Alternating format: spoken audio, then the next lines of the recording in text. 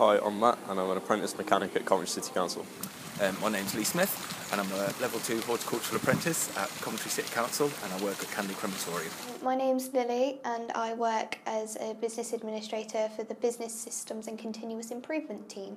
My name's Liam. I'm a customer service apprentice in the customer service role here at Broadgate House. I chose an apprenticeship because I used to work in an office and it didn't really suit me at all. I wanted to have a more hands-on job and do some mechanics, and then I saw this opportunity pop up.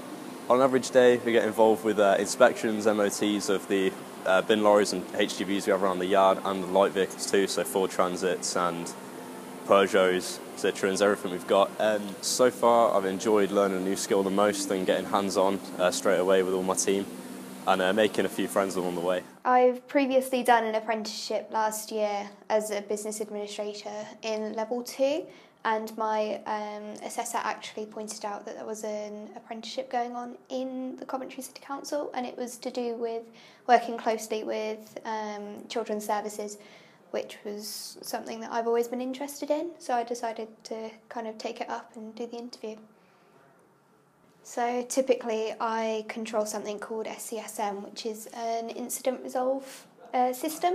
So if anyone has any issues with our software, such as Data Locker or Capita, incidents come up to us, I will either call them or email them and resolve their tickets. Well, I'm hoping with the qualifications that I get from this apprenticeship, I'll finally have enough UCAS points to be able to go and pursue a career in criminology by doing a university degree. So hopefully after this, I can either stay on at Coventry City Council and go to a new department and gain some years of experience, or I can go and pursue my career in criminology and law.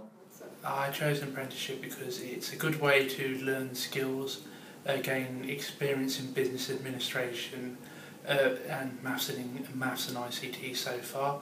For example, I used to struggle very much at maths when I was at school many years ago. Now, since then, I've completed a maths level 2 qualification here, so now I've got a maths qualification under my belt for the first time.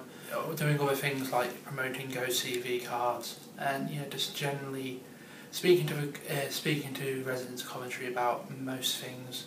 Beyond my apprenticeship, I would like to work full-time in a role either within the council or outside the council, doing what I've done already, as in business administration, taking experience from both, working in MASH and customer services, and moving on to a full-time role.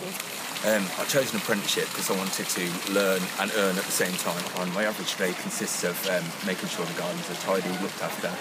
In certain seasons you've got mowing to do, pruning, hedge trimming, and just general maintenance of the grounds.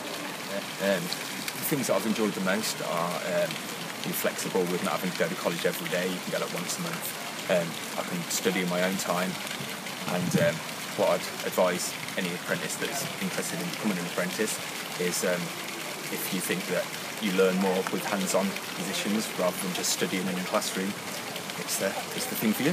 Give it a go. Get involved in National Apprenticeship Week Week 2020. 2020.